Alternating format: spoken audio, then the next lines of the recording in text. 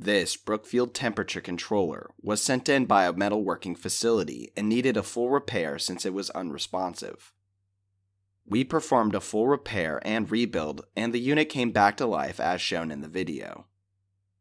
We did not have the sensor that works with this model, but the obvious failure allowed us to validate the specific problem was repaired, and we shipped it back to our customer.